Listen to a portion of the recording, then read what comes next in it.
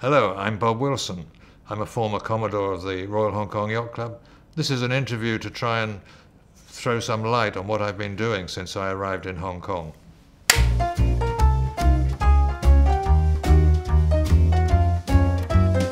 Thank you very much for being with us today. Bob Wilson, Commodore, rowing captain, vice patron, and very much a figure of our club, and you've had such an impact over the last 40, 50 odd years, if not more, at the Royal Hong Kong Yacht Club. And Yacht Club is not exactly the first, or yacht is not exactly what defines, but you've been more of a rower. And there's something very interesting you wrote, is that you started rowing to avoid hockey and cross-country running. What was that all about? Well, that's true. In the UK, I went to Kingston Grammar School, which was probably the leading hockey school in the country. Mm-hmm. And for the first year, I played hockey, and in the summer, cricket. But both these sports involve running, and I'm not very good at running. And also, when the playing field was too wet as a result of rain, we were sent off to do cross-country running in Richmond Park, which was even more unsuitable for me. So at the end of the first year at school, I switched to rowing, which had the advantage that they did it every term of the year throughout the whole year, so didn't have to do much running. So that was what, around 1952, something like that? I would have started rowing in 1952. Then you came to Hong Kong like 13 odd years later, 1965? I came to Hong Kong, I arrived in September 1965, and very quickly discovered the Royal Hong Kong Yacht Club and that there was rowing here. So I contacted the club, and the rowing captain at that time, Vic Hardy, proposed me for membership, and I started rowing immediately, fortunately. January the 6th, 1966, I was elected to the club. And everything has been meteoric since. I mean, you arrived 65 September, 3 months later, you're part of the club, and immediately in 67 already you're rowing captain, with some significant rowing achievements also along the way. Well, significant maybe or not, but when I arrived, the rowing section were training for the Far Eastern Amateur Rowing Association Championships, which were scheduled to be held in Manila in February '66. So I became part of the team that was training, and we trained here at Kellett Island. Actually, we did interval training up and down the outer breakwater of the typhoon shelter. I was able to help with the training because in the UK I'd been fortunate to have been under the guidance of a very talented German coach who was one of the first people to introduce interval training to rowing. So we did interval training here in the typhoon shelter, and when we went to Manila, the opposition wasn't very strong, so we won everything. A clean sweep, so to speak. Yes. Sweep-oared rowing and sculling as well, yes. Then 67 rowing captain. I mean, and at the same time, I think you went around the island and you beat a record? 1968, yes. Des Robinson and I rowed round Hong Kong Island. 15 years previously, my proposer for membership, Vic Hardy, had rowed round, not by any means the first person to have rowed round Hong Kong Island. I mean, that started way back in the previous century. There was a very easy time waiting to be beaten, and we actually used the same boat that had been used 15 years previously, which was a clinker tub pair, which we believe had come to the yacht club together with all the other boats from Shanghai Rowing Club when Shanghai Rowing Club had to close down in 1952. And this was a very old boat, and it leaked quite substantially, so we've completed the row.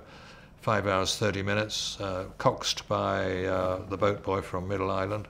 It was... You were nearly sinking by the end of it, no? Well, no, we weren't sinking, but the bow compartment was half full of water, So there was too much water to lift the boat out, so we pushed the boat out into deeper water where we could turn it upside down and then gradually lift it and drain the water out of it.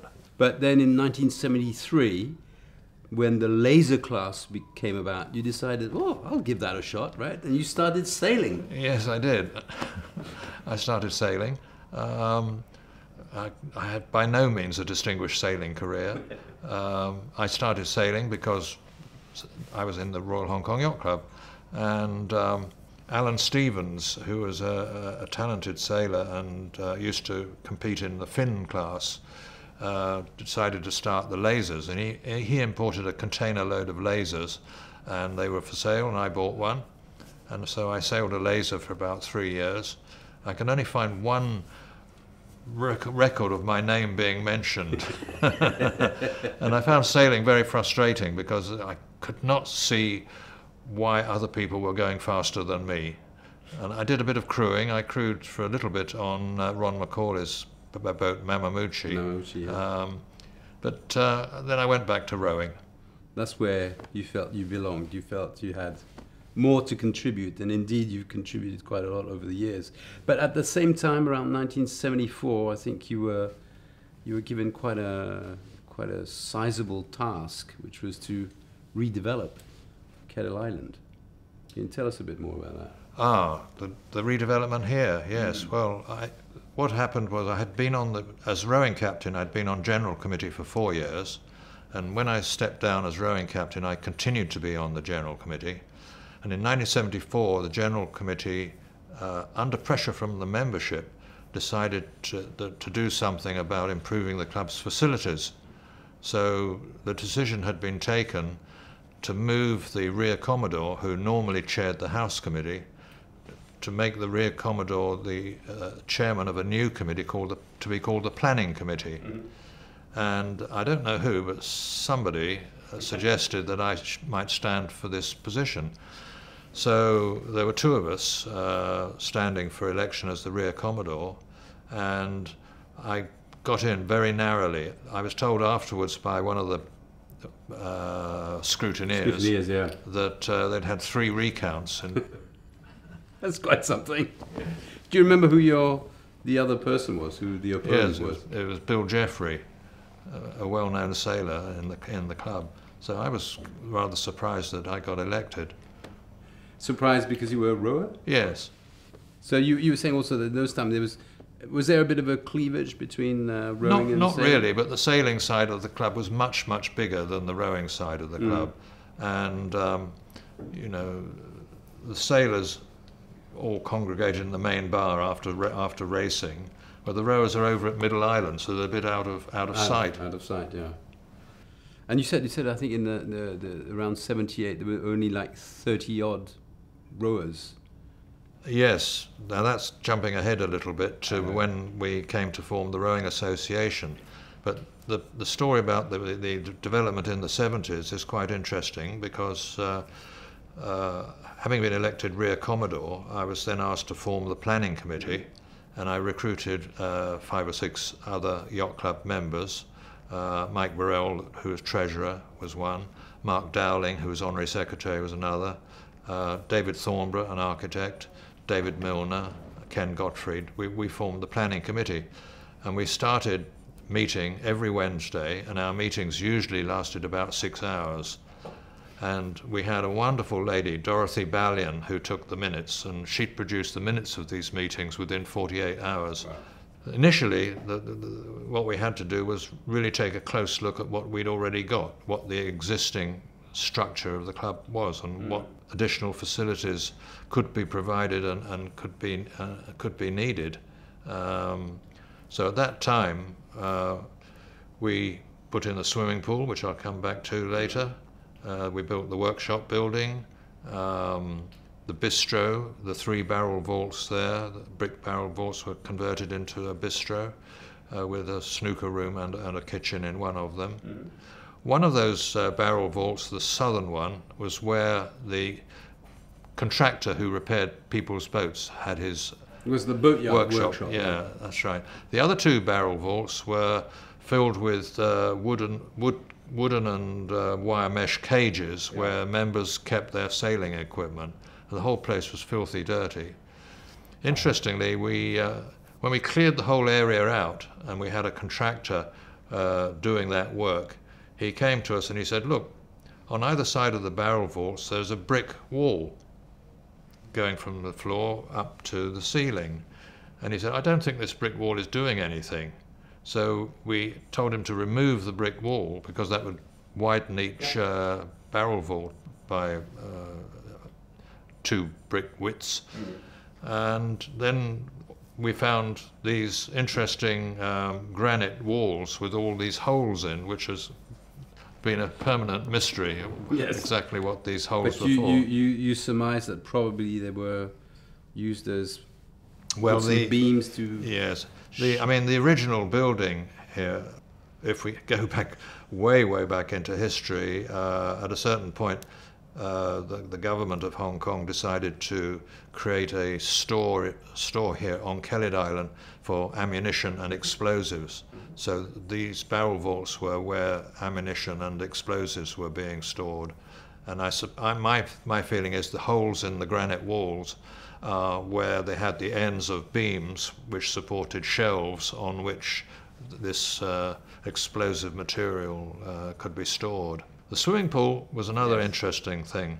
It was quite divisive. There were a lot of people in the club who wanted to have a swimming pool, and on the other hand there were those who did not want a swimming pool. They didn't want the club to become a club where swimming became a major activity.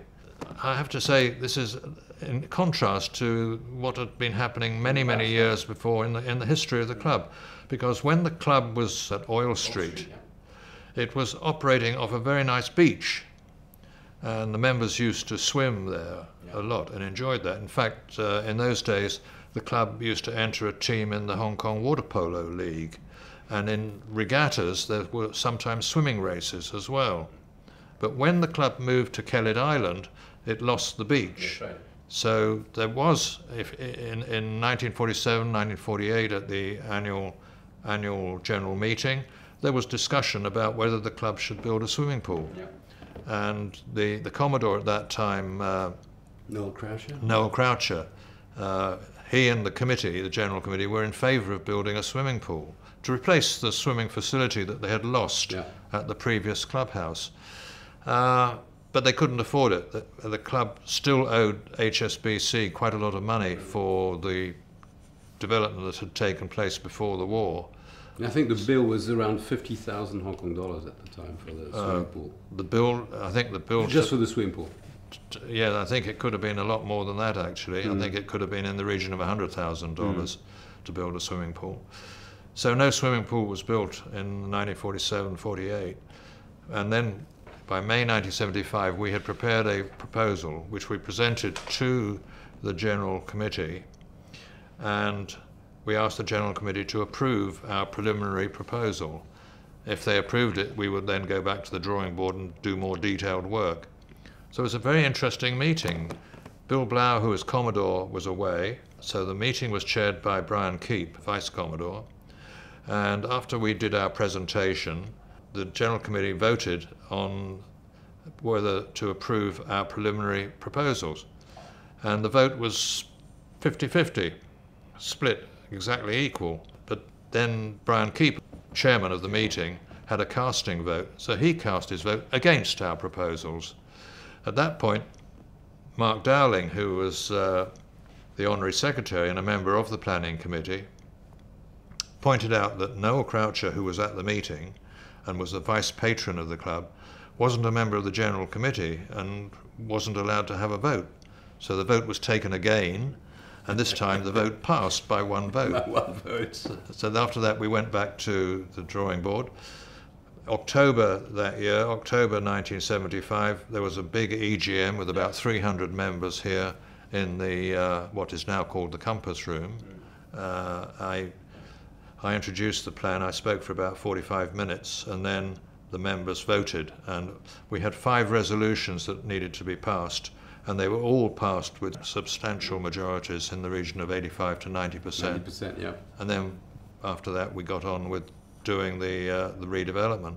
So this room we're sitting in now, the ward room, this didn't exist before that time. This was just the roof of the bar down below. The gun room, the same, also didn't exist. So we created the ward room, we created the gun room. We had a very talented interior designer, David Crowe, who unfortunately has passed away some years ago, who was very good with wood and metal. He did all the decor in the compass room. That room had no decoration at all. It was completely an empty shell. We created the compass room, and with the ceiling in the shape of a marine compass. And the bistro was called the Bistro because I had a favourite restaurant in London, which was a bistro. So we borrowed the bistro name for it. You know, when you were saying that, actually, you know, you had a meeting room which was somewhere in between this level and the one downstairs. Yes. And there was the bathroom didn't exist. That's where the stairs were. For those who know the club and know this floor that we're on now, through the wall there, where we have men's and ladies' toilets, that area actually is where the old committee room used to be, but it was down some steps, maybe about 10 or 12 steps down. And the only window of that room was a very high-level window that looked onto the terrace that eventually became the wardroom where we are now. It was quite interesting to explore the club, go into all the corners and try to figure out what to do. So we created, in this building, we created the wardroom, the gun room, the bistro, we did the compass room, we built the workshop building, we built the travel lift. To relieve the anxiety of those who didn't want to have a swimming pool, didn't provide a rectangular pool. We provided this pool, which is two overlapping circles, or three overlapping circles. It is exactly 25 meters long, so if anyone wants to... Oh, it is, because we've been wondering, we thought that it was slightly shorter than 25. No, it's exactly 25 meters long. And, so fantastic. So we'll be able to say, now you can do your 25 meters. Then you were elected Commodore in 1978. 78 yes, to 1980, I was, right? Yes, by 78 we had done everything that we had planned to do. There was one thing that we weren't able to provide. In the original proposal we had planned a tennis court, but the parking requirement overshadowed that. And one thing I should mention is the funding of this whole development program, because in 1974, when we were starting, the club had very little cash. The general reserve was 1,200,000 Hong Kong dollars, but the whole development that we did at that time cost about 7 million, and we had to raise all that money as well as decide what we were going to do.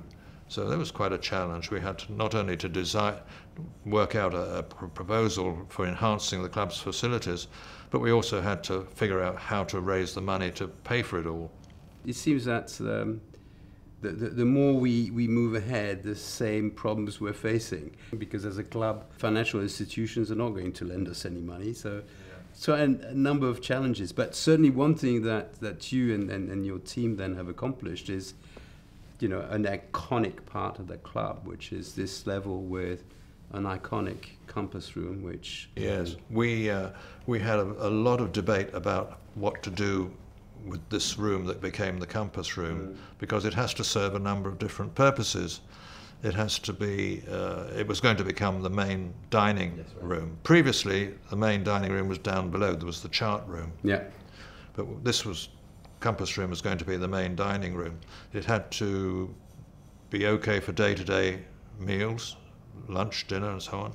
It had to be okay for big events, balls, and so on.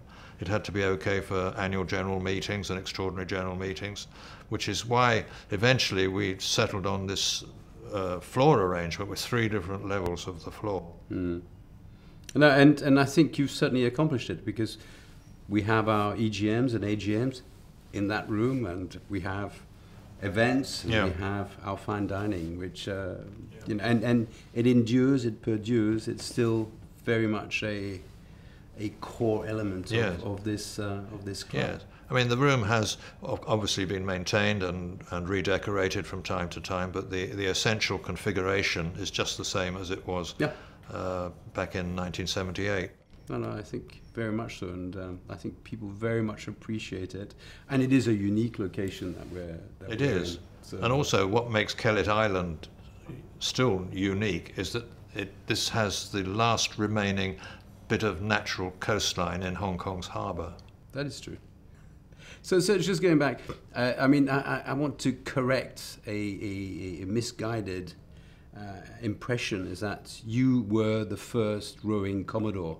And when I believed that and I mentioned that to you, you said, no, that's not the case. There's been quite a few before. Yeah, but I think general law in the club is you are the first. No, I'm not. And if you want a list of all the previous Commodores who were rowers, and I don't mean just occasional rowers, I mean rowers, yeah. Serious rowers, there are a number of them. So I'm very happy that we have now corrected that impression that a lot of us had and still have, I think. So it would be good to know who they were. Well, one name springs to mind immediately, which is Grade Dale, spelt Dalziel, and he was Commodore of the club, and he was very much involved with rowing. What sort of period? Which do you remember the years? Before roughly? and after the Second World War. Right. And he had also been rowing captain as well. So there's a question of Commodores who have rowed, and the second classification would be rowing captains who became Commodores as well. Yeah. Yes. Probably the latter. Yeah, so I'm by no means the first. You mentioned something to me which I think has defined quite a large chunk of your life, was when you said sport is must be an enjoyable social activity that brings people together to enhance their lives. And I think that has been something very much a guiding principle of yours, which has caused you to be involved in the development of rowing in Hong Kong as we know it today. I mean, first and foremost, the setting up of an association. So we go back to those 30 rowers back in 1978. Yes. May the 30th, 1978, we incorporated the Hong Kong, what was then called the Hong Kong Amateur Rowing Association. Later on, after 1997, it changed its name to Hong Kong China Rowing Association, because at the Olympic Games and in World Championships, Hong Kong competes as Hong Kong China. So we changed the name accordingly. But in 1978, I and some of the other rowers wanted to do something to promote rowing. In fact, it's required. It's a club objective to encourage rowing and sailing. Yeah. So it seemed to us that to really encourage rowing would be something that we needed to do outside the walls of the Royal Hong Kong Yacht Club, because the Yacht Club today and then was a relatively expensive club to join, and people who only wanted to row didn't need all the facilities at Kellet Island. So we decided to form a rowing association to develop the sport, and that was formed in May 1978. And we had no money and we had no boats, and it was also one of our principles that none of the founding members or future board members or council members would be required or encouraged to contribute anything to the association other than their time and their expertise. So we thought if we were offering something of value to the community would support us. Yeah. And the first thing that happened was that we obtained a grant from the Sir David Trench Fund, which we used to buy a Coxed 4 and oars. And with the Yacht Club's help, this boat was initially kept at Middle Island and was used to introduce rowing to Hong Kong University students and others outside the club, non-members of the club. We started to organise rowing championships each year, initially at Middle Island and then in the New Territories. And by 1981, we published a development plan for rowing, a comprehensive development plan for rowing. We sent it to everybody from the governor downwards, all the jockey club stewards, and anyone in the government or in the community who we thought could help us. Got a copy? Yeah, got a copy. Also, we sent it to anybody we thought could object to what we were trying to do, because we wanted everyone to be on our side. And we got a lot of complimentary feedback. We got the impression that although we were a brand new sports association, that we seemed to have been the first sports association ever to write a development plan. That was issued in June 1981. 81, yeah. Okay, and then in September we issued a proposal for a rowing centre in Sha Tin. Yeah. We knew that Hong Kong, being a small place and land on the waterfront, was in big demand for all sorts of purposes. So the idea that we could create a lot of different rowing clubs was probably a non-starter in Hong Kong. So the theory was that we would create district rowing centres where schools, universities, clubs could keep their equipment and from which they could row. So the first proposal was to create a rowing centre in Sha Tin. That proposal was made in June 1981, in September 1981. That's right. And within 3 or 4 months, the Jockey Club had agreed to fund it, and the government had agreed to provide the land on which it is now standing. Initially, we got an initial grant of $400,000 from the government. This was money provided by the Jockey Club, which the government could use for whatever purpose it decided. So we got $400,000. With that, we put up a temporary shed at Sha Tin on the corner of the Fo Tan Nulla. And we started rowing in Sha Tin in May 1982. Then we were planning the big rowing centre, and that opened in November 1985, and we hosted the first Asian Rowing Championships. We'd been instrumental, together with other countries, in forming the Asian Rowing Federation, but none of the other countries, China, Japan, Korea, India, none of them wanted to be the first to host the Asian Rowing Championships. Yeah. So we said, okay, well, you can all come here. So we organised the first Asian Rowing Championships at Sha Tin. This is quite phenomenal when you say from that vision that rowing had in 1981, and that by 1985 you were hosting the first Asian rowing competition. I mean, it's quite meteoric again, and it shows a purpose and an energy, which sometimes a lot of sailors look at rowers and say, how do they do that?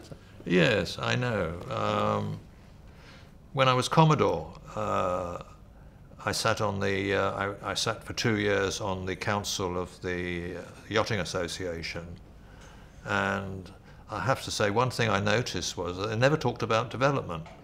They only talked about administering what was already there. And I think that is true of a lot of sports associations in Hong Kong and maybe elsewhere in the world as well. It's so easy, if you're the governing body, to just be focused on the day-to-day, month-to-month, year-to-year needs of administering the sport. Within the Rowing Association, one of the things that we wanted to do was to have somebody concentrating on development. So I said, look, I'll step aside as president and I won't chair the board meetings anymore. I will have a little committee which looks at development, and after that we were able to create the second rowing centre at Sha Tin, the Shek Mun Rowing Centre.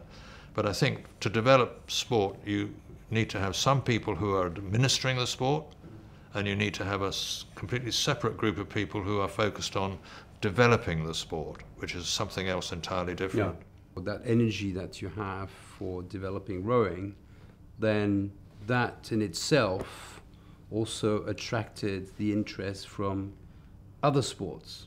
I had drafted the Memorandum and Articles of Association of the Rowing Association, and we were one of the few associations that was incorporated under the Companies Ordinance. But then pressure came on sports associations to become registered under the Companies Ordinance, so a number of sports associations asked me for help, on how to draft the constitution, and also how to have a sports association which can avoid political infighting among the members. This is something you came across with the dragon boats, I think, is Well, quite emblematic of yes, that infighting. I know. Isn't it? We formed the Rowing Association in May 1978, and in that year the Tourist Association were holding their 3rd edition of Hong Kong's international dragon boat races. This is an interesting story in its own, because the Tourist Association, executive director was a fellow called John Payne, and he, in 1976, invited a crew from Nagasaki to come to Shaoqiwan and compete against 9 Hong Kong fishermen's crews, and Nagasaki came, and they did very well. The following year, again in Shaoqiwan, there was Nagasaki, and this time Penang came as well. The Tourist Association were trying to find a way to increase tourism in the summer, which was a slack period in Hong Kong for tourism. By 1978, they had moved the races to East Tsim Sha Tsui. Now the races were being managed by one of the fishermen's associations, and in the grand final, a crew from Sai Kung collided with the Nagasaki crew, effectively putting both of those crews out of the race, much to the dismay of the 300 Japanese supporters who had come with the Nagasaki crew. This resulted in a little bit of an altercation, or you might call it a fight, which was quickly damped down. But then the Sai Kung crew had a conflict with the Aberdeen crew, which had gone on and were the winners. So this was all going out live on television all over Asia, and not very good for Hong Kong. So there were editorials in the newspapers, and this must never happen again. So I looked at this and I thought, well, there's an opportunity here. We had just formed the Rowing Association, but we had no recognition, we had no credibility. Nobody knew anything about rowing. If you talk to ordinary people in the street about rowing, they thought you meant dragon boat paddling or maybe canoeing. They're unaware of rowing as a sport. So I went to the Tourist Association and I said, look, we are the Rowing Association. I said, we've just been formed. Dragon boat paddling, dragon boat racing is not our sport, but we know how to organize boat races. Would you like us to help? And they accepted our invitation. So for the next 18 years, the Hong Kong's international dragon boat races were actually run by the Rowing Association. We worked out how to keep the boats level at the start. We trained officials. I wrote the racing rules. We put photo finish equipment at the finish. And as I said, for 18 years we ran the international dragon boat races for the Tourist Association. We weren't paid for doing it. We did it because it was a fun thing to do. But we treated it as a serious sport. And I think this also helped then to export dragon boat racing around the world. The UK, many European countries, Australia, New Zealand, United States, Canada, South Africa, all started doing dragon boating. By 1990, national associations in some of these countries were already in existence, and there appeared to be a need for an international federation. So I was asked to bring that into existence, and the reason they picked on me was because before each of the Hong Kong international races, I was the race controller. I used to brief the representatives of the overseas teams. And after the races in Hong Kong, we would have another meeting where we would discuss how the event had gone and whether they had any suggestions that we could adopt for improving how we managed it the following year. So I was quite well known. So at one of these meetings, I was asked to form a committee and draft a constitution for an international federation. So I did that, and in 1991, after the Hong Kong races, I chaired a meeting which led to the formation of the International Dragon Boat Federation. And during the meeting, of course, we had to elect the council and officers. And what happened? Well, to cut a long story short, I was elected president, and I hadn't planned to be president of the IDBF.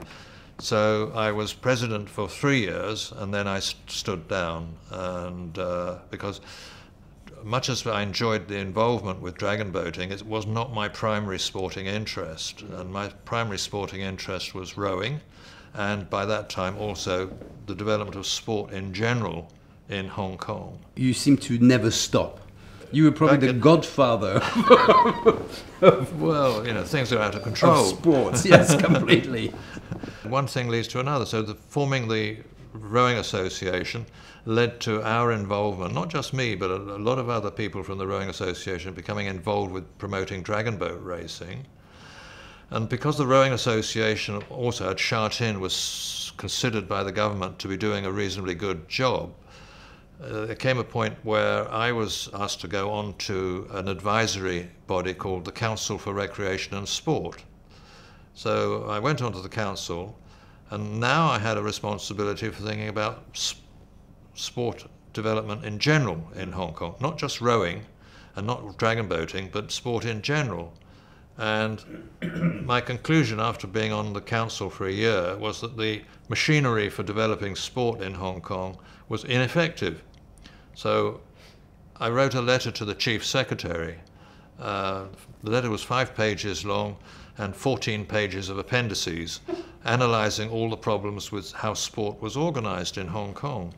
And this attracted some attention at the level of the government. So the government eventually appointed a consultant from the UK to come here, Emlyn Jones. I had suggested they appoint John Wheatley, who was then the executive director of the UK Sports Council, but he wasn't available. Emlyn Jones had been his predecessor and was retired from the Sports Council but running his own sports consultancy business. Yeah. So Emlyn came to Hong Kong. He interviewed more than 100 people. He wrote a report called The Way Ahead, which basically endorsed what I had recommended. And so by '89, a provisional sports development board was set up. By April the following year, the legislation had been passed to establish the Hong Kong Sports Development Board. And, I was made a member of the Hong Kong Sports Development Board. I served on that for 6 years. Mm-hmm. And then the government had a rule that you shouldn't be on anything for more than 6 years. 6 years, that's right, yeah. Yes, so I was off that. Somewhere along the way, I was also made a board member of the Hong Kong Sports Institute. Yeah. And yeah. That's right. So as a result of Emlyn Jones' report, the government set up the Hong Kong Sports Development Board. But unfortunately, they got it slightly wrong because they left the control of all the public sports facilities in the hands of the urban and regional councils, which I think was a big mistake. And then there was opposition, partly within the government and partly from the Amateur Sports Federation and Olympic Committee. There was criticism of the Sports Development Board, which eventually led to the government firstly merging the Sports Institute with the Sports Development Board and then abolishing the whole thing and creating a new structure, which is what we have today. It's not the way I would have done it, but... One of the elements you mentioned in part of your philosophy and your outlook on sports is that you say that major sports clubs like ours yes. have a social responsibility to develop sport within the wider community. Yes, I think sport is enormously important for social reasons. I regard sport as a social activity. I don't agree with people who think that sport is something you should do because it's good for you. And I don't agree with people who think that sport's only purpose is to win gold medals at the Olympic Games and show what a good government you have. Yeah. For me, sport is something that is for the people, for ordinary people to take part in. And the more people can take part in sport, the better. So I judge the success of any sports development program not by how many medals is won, although that is also important because winning medals encourages ordinary people to take part in sport. But it shouldn't be the be-all and end-all of it. I'm much more keen to have a big increase in the number of people who take part in sport for social reasons, because they enjoy it, They enjoy the activity, they enjoy doing it with other like-minded individuals, they enjoy competing against like-minded individuals as well. And this, I think, is something that the government, when we talk about the government, of course, when the government is just a collection of people, and I think some of the people who have responsibility for sport don't fully understand the social benefits that sport has. Yeah, it builds the social fabric. I mean, it's very important. But I think they did recognize what you have done, because I think in 2013 you got some form of recognition from the government. Yes, I got a Medal of Honor for contributions to sports development. So obviously, somewhere, somehow, they did listen. Well, I think that the development of sport in Hong Kong is just at the beginning. You know, has not progressed as rapidly or to the extent that I would have liked to have seen. And I can say that both for the Rowing Association and for many other sports as well. I think that a lot more could have been done and a lot more should be done in the future. But whether we can attract the interest of our new Chief Executive, John Lee, whether we can persuade the government to be more proactive in providing sports facilities, I don't know. We will have to see. We'll have to see indeed. Thank you very much, Bob. That was a great pleasure to have you with us. Thank you for asking me.